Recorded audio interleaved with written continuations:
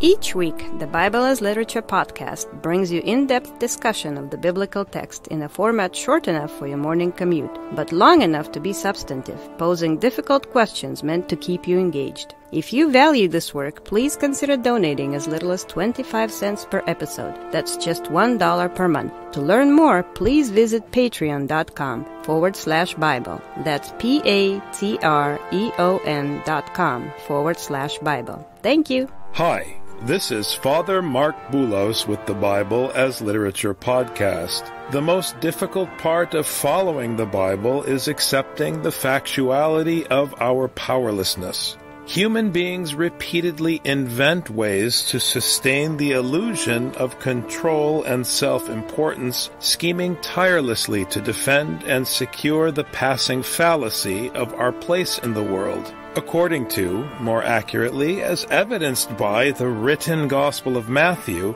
Scripture is written. And what is written in Scripture controls everything because it is factually correct and deals with the factuality of the world around us. Matthew's account of the Nativity amplifies this point through the sign of Mary's weakness, which highlights the sign of Joseph's absence, and ultimately the helplessness and vulnerability of the child, Jesus Christ. Richard and I discuss the Gospel of Matthew, chapter 2, verses 7 to 12. You're listening to the Bible as Literature.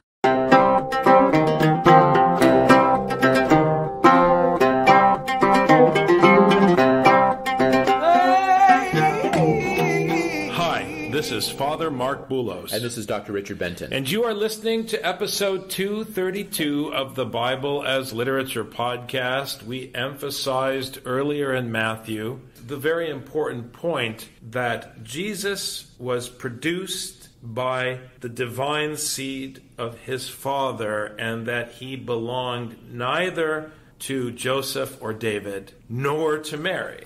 We argued from the terminology in the Greek. We talked about different manuscripts that Jesus belongs to no one.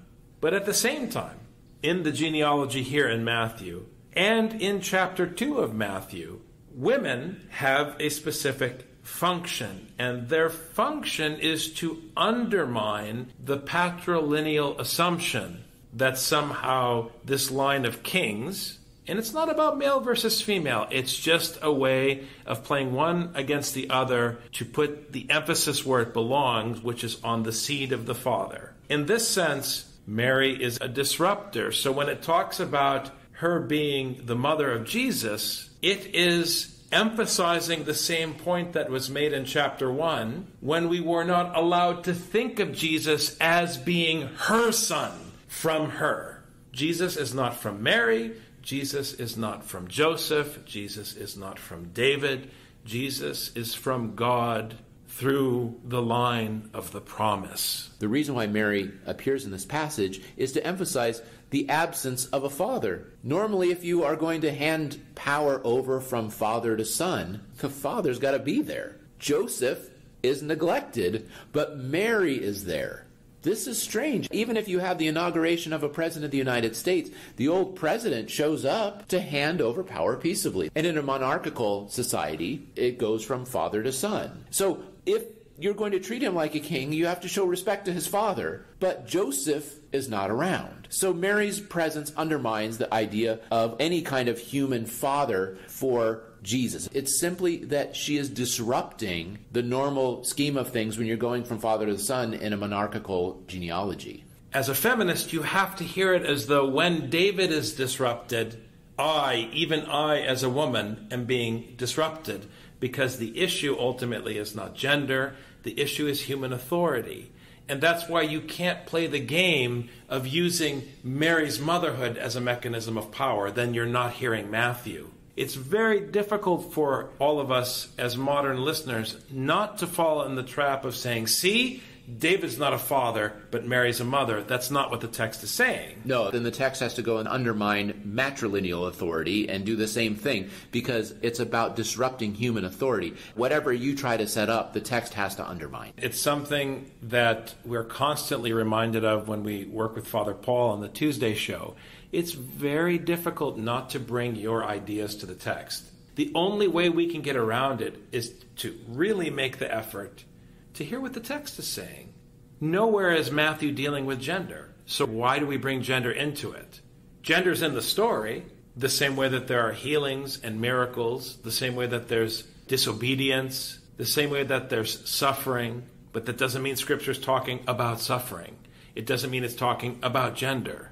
These are just part of the story, and the story is telling you what the story wants to say, and that's our task here. Then Herod secretly called the Magi and determined from them the exact time the star appeared. Herod is again obsessing over the specifics of the palace intrigue, if you will. It's very much like a person at your company obsessing and hanging on every word that an executive said and trying to figure out the politics and how it affects your job and what's going to happen. It's the same old game. People have been playing it for centuries. It's the Game of Thrones. Herod does what a lot of people do with Scripture. He listens to it, then he evaluates it, and then he decides what he's going to do about it. He calls in the chief priests and the scribes, and they tell him what Scripture says. And he says, interesting idea. Bethlehem, let's find out more. He doesn't say, oh, well, I guess I'm done here because a new king is coming from Bethlehem. No, he says,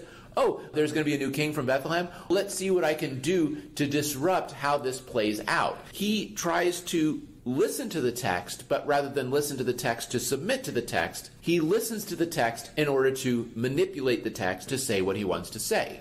He wants to then figure out how he can undermine the Scripture's declaration that the king is coming from Bethlehem. And he says, but I'm the king, so let me figure out how I'm going to work this.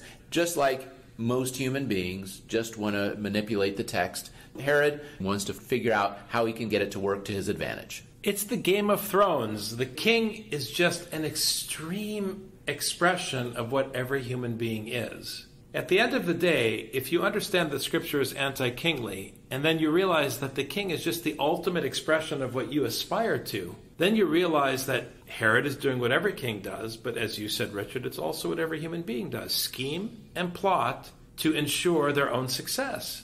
And he sent them to Bethlehem and said, go and search carefully for the child, and when you have found him, report to me, so that I too may come and worship him. He sounds exactly like a politician on cable news. Pick your station. Who has a strategy to achieve a specific end and then puts lipstick all over it to make it look nice. It's the same game. He's propagandizing. Obviously, he doesn't care to worship Jesus. Obviously, he's threatened by Jesus. The point is that Matthew is telling you this is what kings do. This is typical. And everyone hearing the story who's honest knows that that's the case. They know that's the case, but few act accordingly because still human beings are looking for that king or that president or that prime minister who acts somehow in a different way than every other king that's existed in history. They still want to find that ruler who isn't going to be looking out for their own legacy, for their own survival, for their own power. The human being wants to find the king who's going to act correctly, and it's not going to happen. And that's why there is this prophecy about Bethlehem talking about this eschatological ruler who's going to act differently than all the other rulers. You can't invade Syria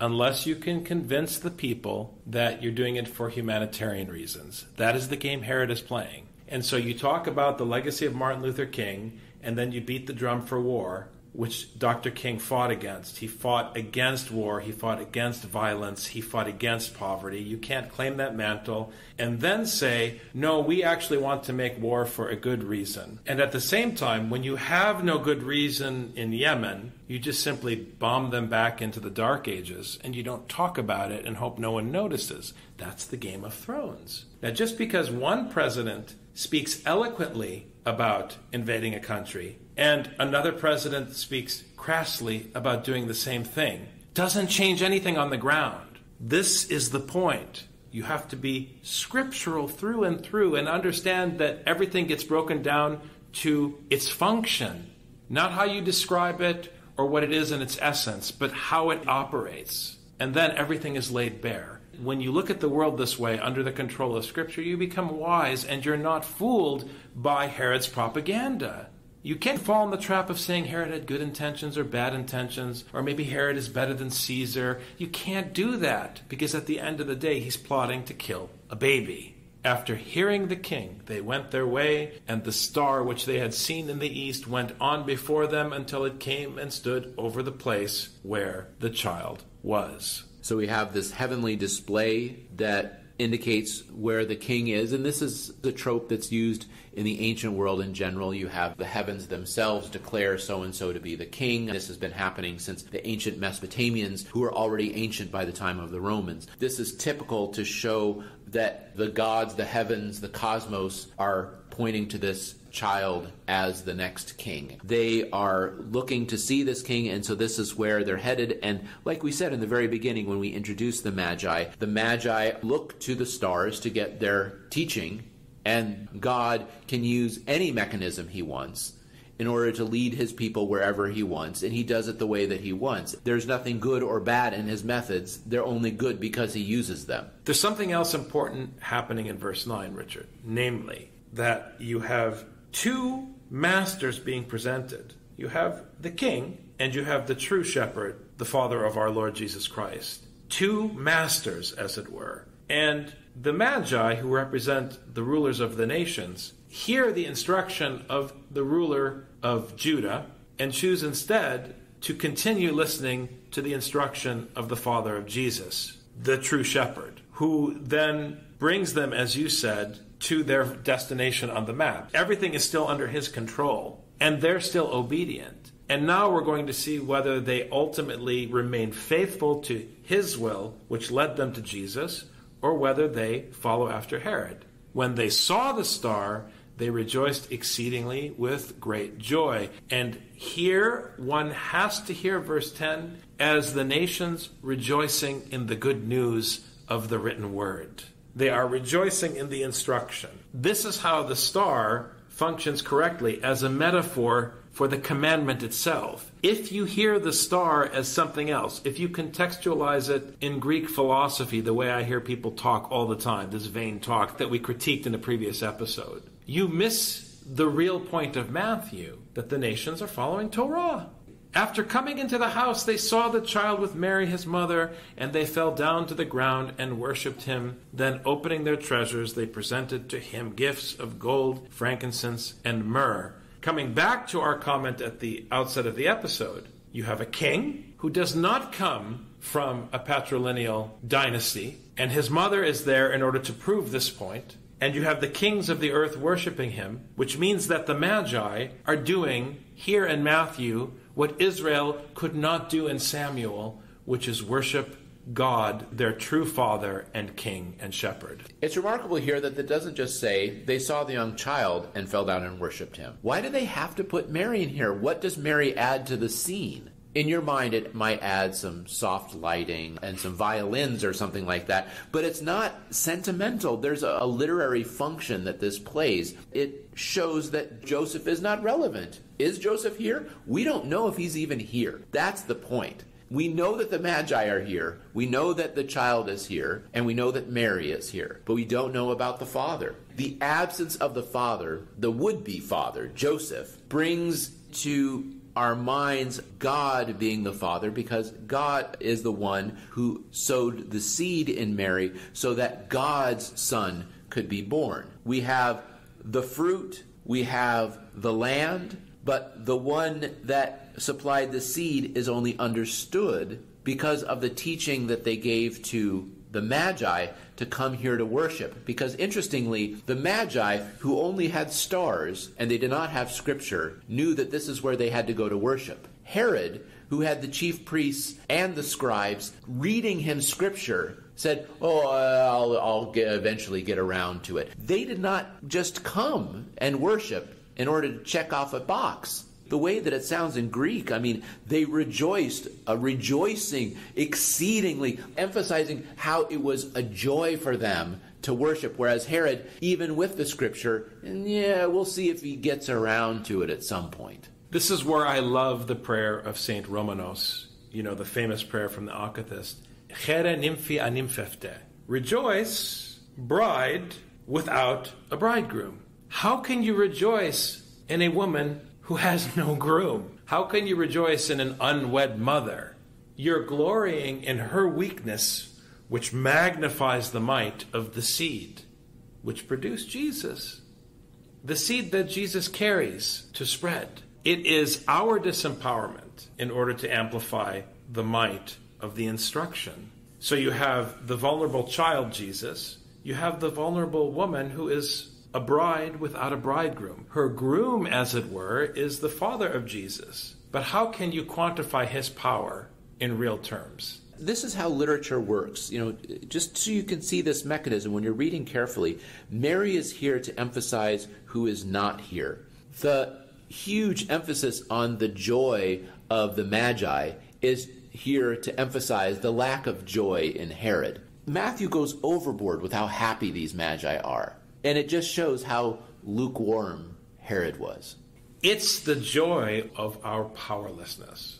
You've heard me critique the culture of therapy that dominates Western societies. And it's because there's a kind of tyranny in that culture. It presumes our power, and it presumes that we can somehow do something with ourselves, which becomes, again, a kind of tyranny, because the real power in Scripture comes only when we become powerless.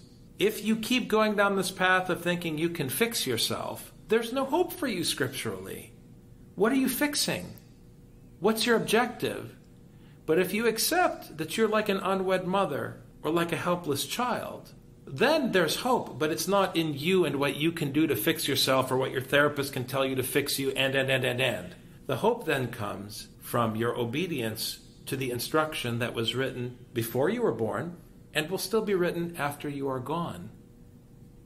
Our hope must always be in the Lord, his instruction. That's what's really striking about this. So you even have to contextualize our intellectual tics correctly. All of it is driving us towards this point that there is no hope for the sheep outside the voice of the shepherd. And so Mary is vulnerable, but not really. Jesus is vulnerable, but not really. Because the Torah is written. The Torah is written, and it brought the nations to Zion. Remember, too, that Mary is a metaphor for Zion. So she's here in the story because the kings are gathered at Zion. Again, I always mention Psalm 2 because it says everything about the entire Bible in just a few short verses. That all of the kings of the earth are bullies, but the Lord is a much more powerful bully, and he laughs at them. And when he puts his anointed on Zion, all of them will have to bow down and worship him. So here Mary, in the sense, is the Mount Zion. But does that mean that the story is about Zion? No, definitely not. No, and we have to work against our assumption that everyone just knows that Zion is this big, powerful place, and it's just self-evident that this is strong and powerful. This is the devil speaking, because the devil speaks with this kind of universal power in this way. Just imagine, these people are coming from the East. The East is, Mesopotamia or Persia or whatever, it doesn't say, but it's an older civilization than Rome. It's got its own languages, its own wisdom, its own might, its own power, that they would travel from this seat of strength and might to come to this little provincial area. Is the President of the United States going to go to bow down to the new president of the Dominican Republic? I don't think so. Judah is a small piece of land. It's not particularly powerful. And you have the capital, Jerusalem, which for the people in the land, it's a very important city. But how important is Jerusalem to the people in Mesopotamia? Not particularly. And they don't even go to Jerusalem. They go to Bethlehem, which is an even smaller town on the outskirts of Jerusalem. So the king in the Dominican Republic that they're going to worship isn't even in the capital. It's out in the country. It doesn't make any sense when you think about the global scene here. Judah is not significant, Jerusalem is not significant, and Bethlehem for sure is not significant. The fact that they're coming all the way from the east, giving up these fantastic gifts that you would only give to a powerful king who's a baby with no father in the room in Nowheresville. And in Matthew, the gospel that moves mountains, now I can't wait to get to the end of Matthew, you have Mary, who is a metaphor for Zion, who's in Bethlehem. which means that the Lord can move anything, anywhere. He has full control. He doesn't need Zion. Zion is wherever he sends his Son. You triggered that thought in my mind when you mentioned Bethlehem. That's right, they're not in Jerusalem, they're in Bethlehem. That's the point Matthew is making.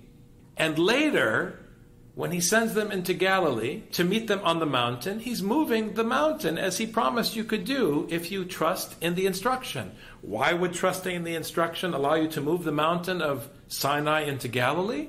Because we're not talking about mountains, just like we're not talking about Mary as the literal mother of Jesus per se. We're talking about the instruction, its mobility, its dominion, its power, its hegemony over Herod, over Caesar, over David, over Mary, over everyone in the story and everyone hearing the story. It's Bethlehem, just like I've been saying, to emphasize that it is not Jerusalem.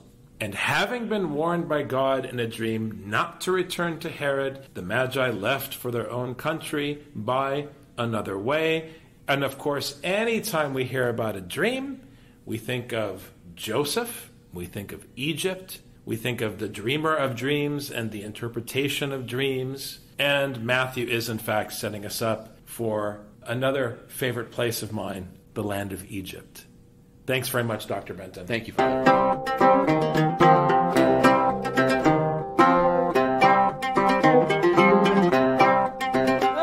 You've just heard the Bible as literature.